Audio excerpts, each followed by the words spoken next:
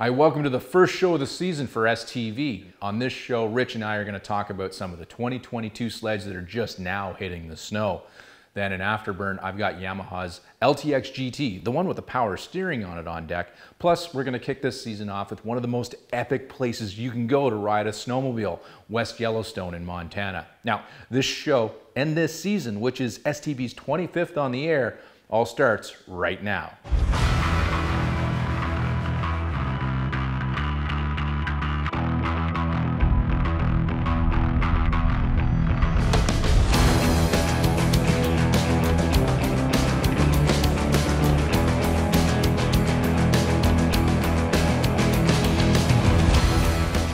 STV is brought to you by Yamaha, revs your heart. Polaris, think outside. Ford F-Series, Canada's best-selling line of pickup trucks for 56 years. Tough, smart, capable.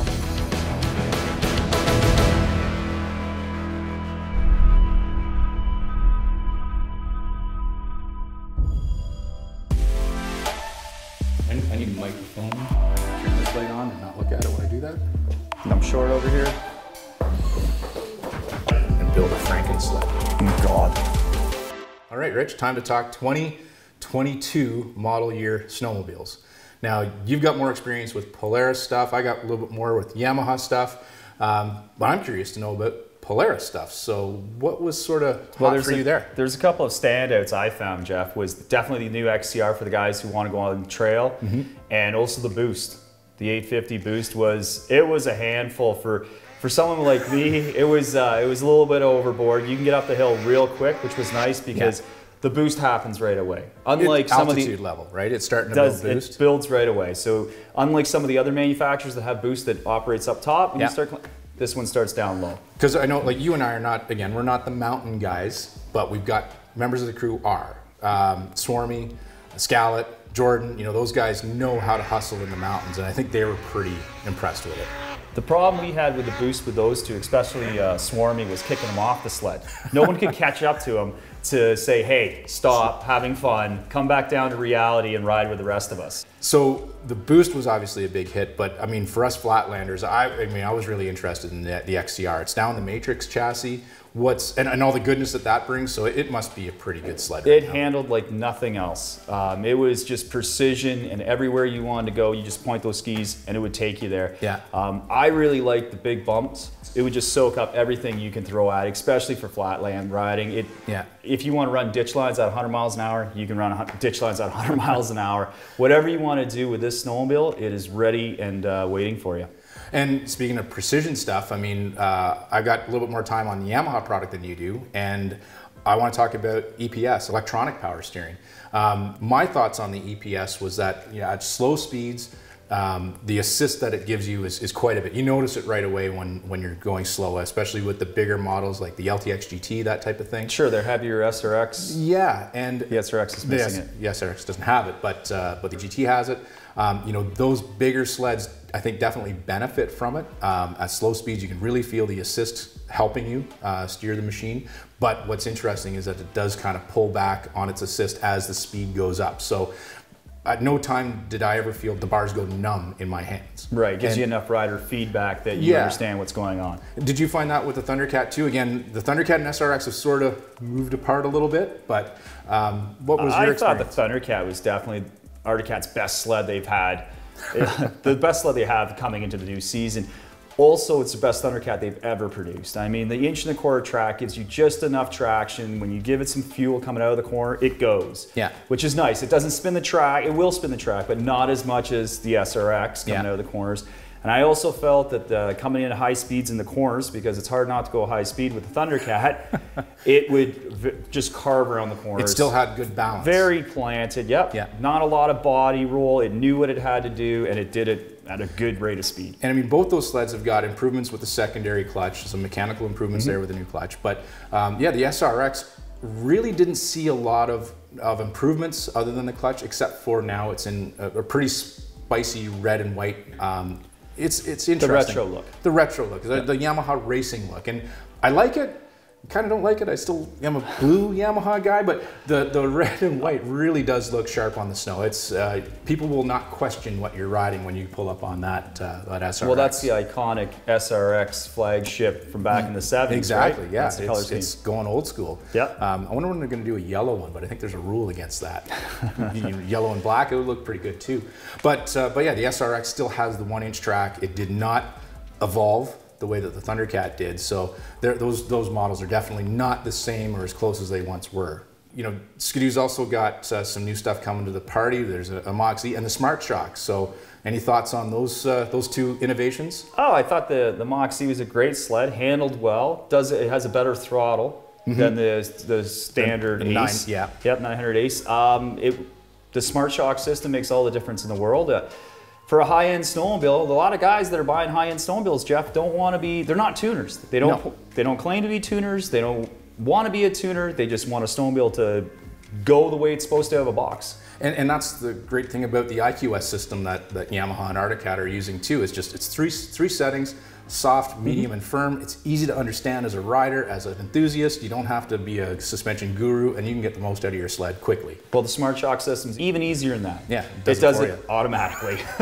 And of course, we've got another manufacturer in North America now, the Lynx, which is a pretty cool buggy in and of itself for both flatland and boondock guys. So there's a lot of good stuff coming for 2022. The Lynx, there's a lot of hype and excitement at Snowshoot, and it didn't disappoint. It worked real well. For the guys who want to go blazing through the woods, unmarked trails, it works awesome. It's amazing. Even on the trails, I thought the skis were probably the best skis on any production snowmobile for trail riding. That's interesting. To wrap up things for 2022, any other further thoughts on something that really blew you away? Well, I really like the new technology. I'm not the tech savvy guy, some of the young kids out there, but the new screens like the 7S on the Polaris, it is just a beautiful thing. Keep you out of trouble all day long, gives you all the information, you're plugged in, so when you're playing hooky, driving, you can take phone calls, no problem, text message, everything's there. You can see exactly where you are in a trail system. And better yet, you can see if other people have the same technology, you can see them. Follow one another, and you can send it to your friends. Say, look where I went today. I mean, it's all good stuff. And for me, technology, again, is the EPS with Yamaha. Of course, it goes back to the days of the Apex was the last time we saw power steering on a snowmobile. And there's, Apex guys that are still riding Apexes because they would not give up that power steering option. Now, we will know about things like new technology when we go to Snowshoot this coming spring. And coming up a little bit later on in the show, I got a story about West Yellowstone, which is where Snowshoot takes place. So stick around for that because it's coming up later in the show.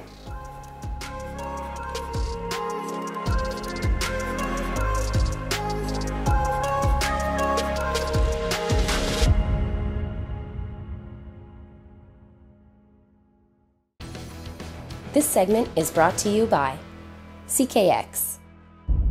If I was going to compare Yamaha's 2022 L-TX GT to an automotive equivalent, I would be thinking of things like Porsche, BMW, Bentley, and Mercedes, all brands who are known for building the ultimate GT class automobiles, understated on the outside, but absolute beasts under the skin. In its ink blue and regal gold, this is one Yamaha that defines what it is to be a GT class snowmobile.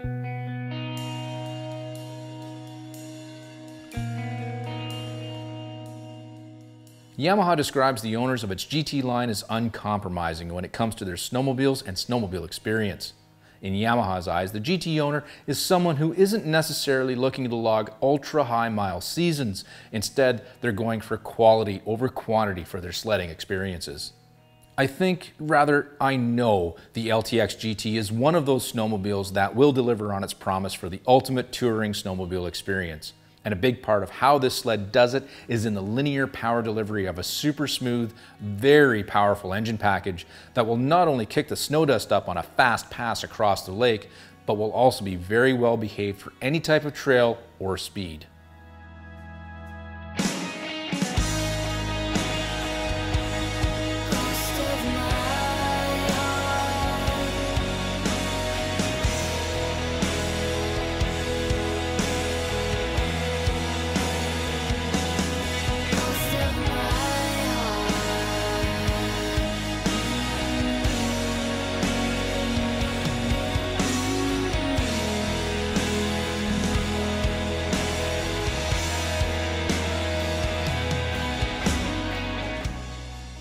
You might think that the key to this sled is the new electronic power steering, and while EPS does add to the ride quality experience, it's only one of the details that make this sled an exceptional touring snowmobile. I'll get back to EPS in a second. First, I want to concentrate on the whole package. For 2022, there isn't a whole lot different than the previous model year over the classy new paint job and EPS. And while I would have liked to have seen an improved gauge package, there wasn't much else I'd wish for in a touring sled. Standard equipment on the L-TX GT is a taller windshield to keep the rider out of the slipstream, and there's a heated seat that may sound ridiculous, but can definitely take the chill off your bottom end with just enough heat to know it's definitely helping. The sled also has the new Strike Ski, which was introduced last season and has vastly improved the handling in all types of trail conditions. From the seat, you can also enjoy a plush suspension that's equipped with the 3-position Fox 1.5-inch QS3 shocks out front and a 2.0 QS3 on the rear suspension arm. The center shock gets a monotube gas 1.5, however, the GT only gets the manually adjusted system. SRX models get the trick adjust on the fly from the handlebar version. Perhaps the GTs will see this as an option in the future. Each position is adjusted here on the shock absorber and can quickly be felt in the seat of the pants feel on the snowmobile. Now, the simplicity of this Fox system is really its secret. It's easy to understand, make changes, and really feel the difference, improving your ride experience on the snowmobile. And the best part is, you don't have to be a suspension guru to optimize this setup. Other standard features of the GT include a large 20-inch tunnel bag for storage, reverse, DC power outputs, and of course the power steering. Together with the silky smooth power from the turbocharged Genesis engine, provide a very comfortable place to be to soak up mile after mile on the trails.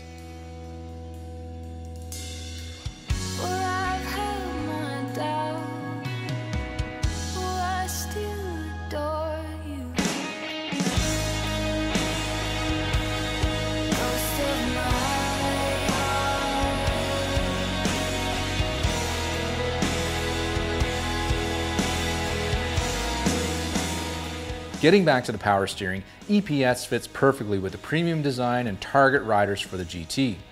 The assist provided by the system is variable depending on the speed of the vehicle and engine RPM, decreasing as speeds increase. The EPS also dampens unwanted feedback back into the bars, however, the system isn't numb feeling to ride. The electronic power steering can really be felt at the end of the day, or rather not felt at the end of the day, because your shoulders and arms aren't sore from steering this thing all day long. A true GT machine should provide as much comfort as it does performance, and the 2022 Yamaha L-TX GT does just that. With premium systems and a premium look, this is one snowmobile that delivers on a promise of understated performance and comfort.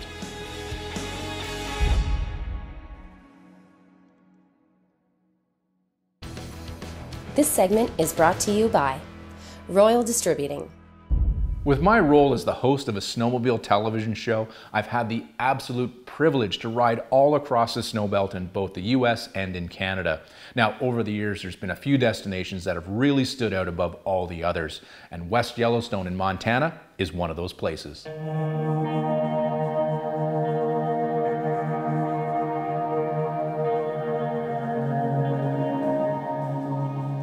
Yellowstone was once the undisputed go-to destination for snowmobilers of all stripes in North America. It didn't matter if you were a mountain rider or a flatlander. If you rode Yellowstone, you were a snowmobile king, and the town of West Yellowstone was at the center of it all.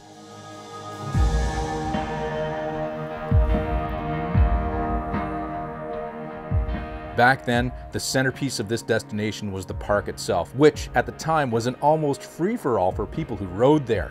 Now, there were problems with wildlife encounters, speeding, and pollution that forced the park to pump the brakes on this type of access. Snowmobiles suddenly had to be certified clean to enter the park, and then only on guided tours that kept everyone on trail. The park, however, always seemed to overshadow the snowmobile experience outside of its boundaries, both before and after the restrictive measures were put into place, which was unfortunate, because the truly epic sledding around West Yellowstone wasn't really well known to the general sledding public. In recent years, though, that story, these facts, and this place are all building momentum again.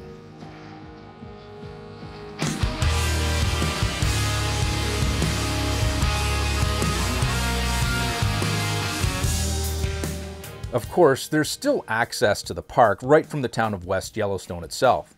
Snowmobiles or snow coach tours are available to enter the park, or you can choose your own people power to trek or ski your way in. Buffalo, other wildlife, beautiful pristine wilderness, and of course Old Faithful are all sights that await. This type of access can be easily arranged by one of the many outfitters inside the town of West Yellowstone, which is just one of the many services that can be found in this town that does well at capturing the Western experience. Here, there's plenty of choice when it comes to accommodations, with everything from chain hotels to unique owner-operator locations offering up your typical hotel rooms, or if you like, individual cabins. There's also plenty of dining options here in the winter as well, with good hearty food choices, and because crowds aren't as big in the winter, it means wait times are almost non-existent. There's even museums and animal habitats like the Grizzly and Wolf Discovery Center to experience. Here you can come face to face with some very big bears.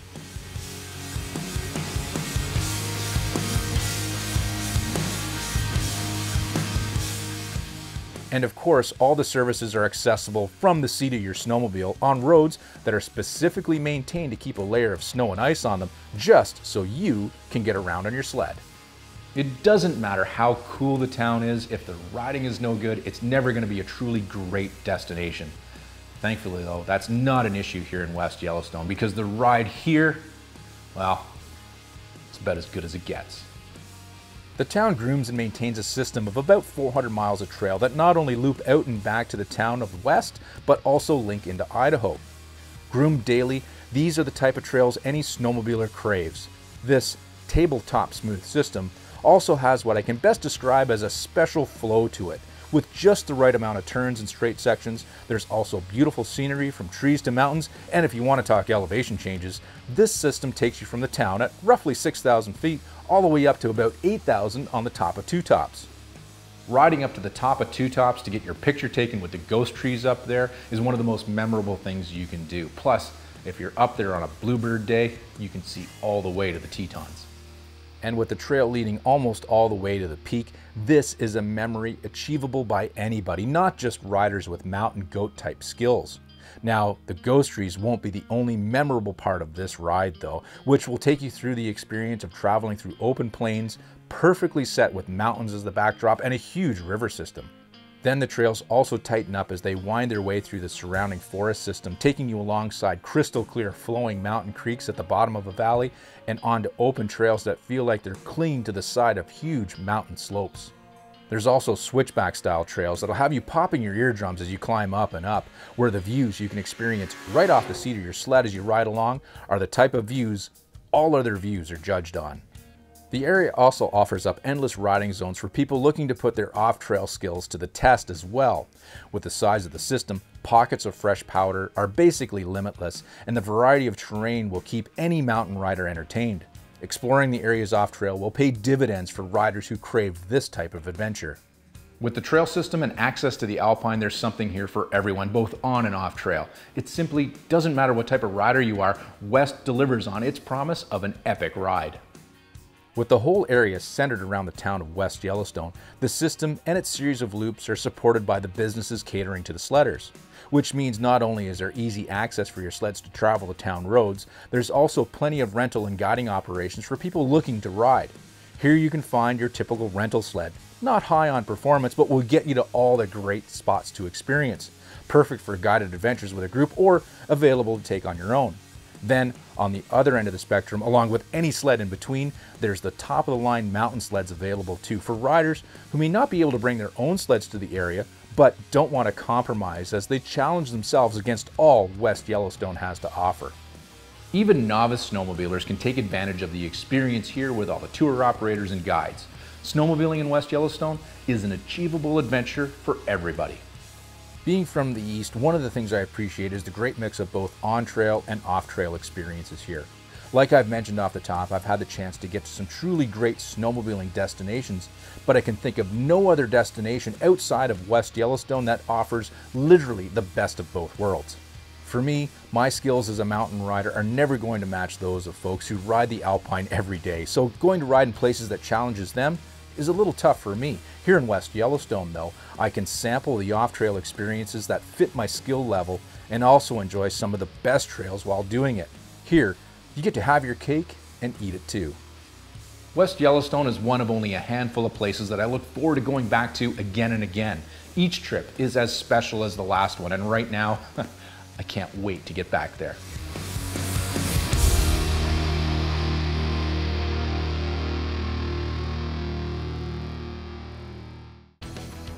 This segment is brought to you by Yamaha.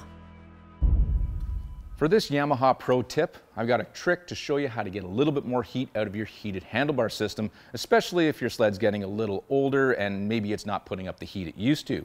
Now, the solution to this is to put a little bit of expansion foam inside the handlebars themselves. That way, the heat that is generated by your heated grips is coming into your hands and not being wasted away on the inside of the bars. Now, the trick for doing this, there's a couple of them. Number one, you might have to drill a hole or enlarge the hole in the end of your grips just to get the straw inside. Then before you inject any foam, make sure you have a drop cloth and cover up anything that you don't want to get this stuff on, because if you put just a little bit too much foam in, that stuff's going to come squirting back out at you. Now, if that happens and you get foam somewhere you don't want it to be, don't touch it. Don't even breathe on it. Go for a coffee or something. Let it kind of foam out and crisp up. That way you can pick the dry piece off. If you were to wipe this stuff up while it's still wet, that's going to smear and that stain is going to be with you forever. Now, the best part about this solution is the problem is solved with just a few dollars.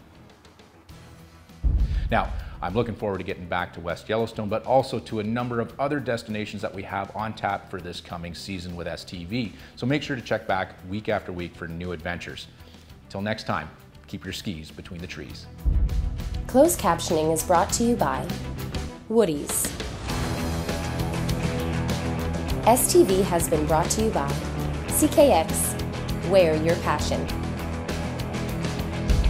Schaefer's, specialized lubricants since 1839. Best Western Hotels and Resorts, ready to get away?